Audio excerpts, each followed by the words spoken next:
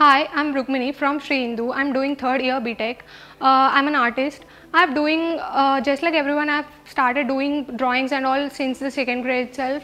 And because of drawing class, I've started doing it. As I grew up, I gained more interest in it.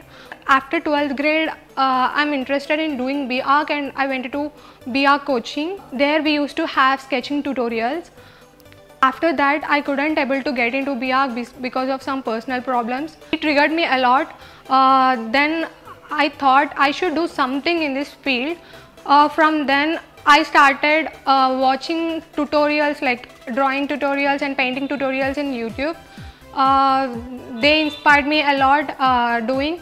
So from then it started and I've started doing paintings. Initially it took me one and a half hour to do a painting and I used to post it in my Instagram account. My friends used to like it much. That pushed me to do more. Initially it took me one and a half hour to do a painting and it's been 2 years. Now I'll take half an hour, 45 minutes to do a single painting. That's how I grew up in this. YouTube is my first teacher, because that's how I learned doing painting and all. It's just like my stress buster. If something is going on my mind, I'll just go and paint. That's how I relieve my stress. I like acrylic paintings. I'll take reference from YouTube and Google.